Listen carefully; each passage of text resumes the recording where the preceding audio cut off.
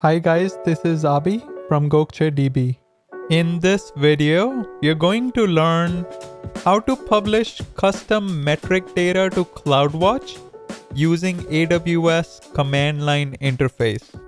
Let's start by navigating to the EC2 service, then click on Launch Instance and give it a name. I'm going to leave all these settings to default, then click on Launch Instance. Give it a few minutes for the instance to come up. In the meantime, let's navigate to the IAM service, then click on Roles. Click on the Create Role button, then choose EC2 as your use case, then hit Next.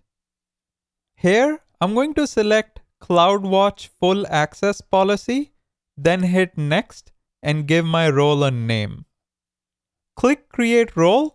Then navigate back to the EC2 window and select the My EC2 server.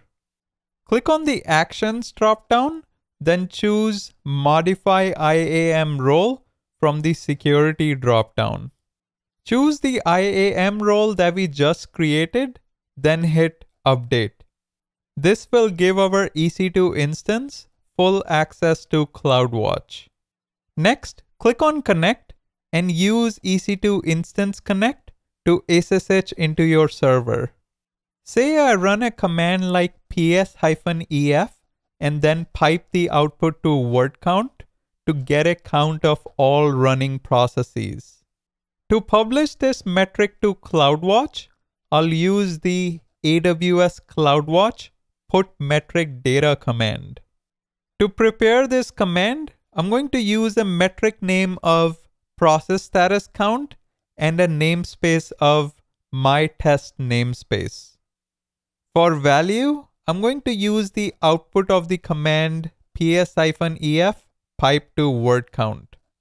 Replace the instance ID variable with the instance ID of our current EC2 instance, then execute this command. Now let's navigate to the CloudWatch service, then click on Metrics. In the custom namespace section, go inside the My Test namespace. Navigate to the graph metrics and change the period to 1 second. Now you should see your custom metric data displayed on the graph. Looks like the process count increased to 130.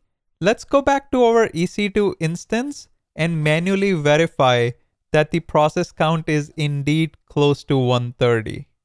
I'm going to run 5 more processes in the background, then issue the put metric data command one more time.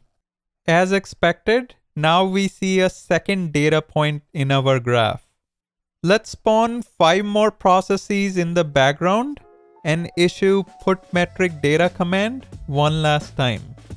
This time, we see the process status count increase from 105 to 110. There you have it. Make sure you like, subscribe, and turn on the notification bell. Until next time.